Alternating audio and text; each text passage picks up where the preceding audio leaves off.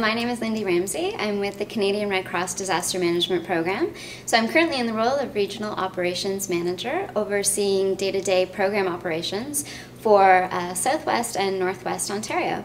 So we're here today just letting people know how we support municipalities in times of disasters and how they can work with the Canadian Red Cross to provide those that have been impacted if there's a disaster in their community.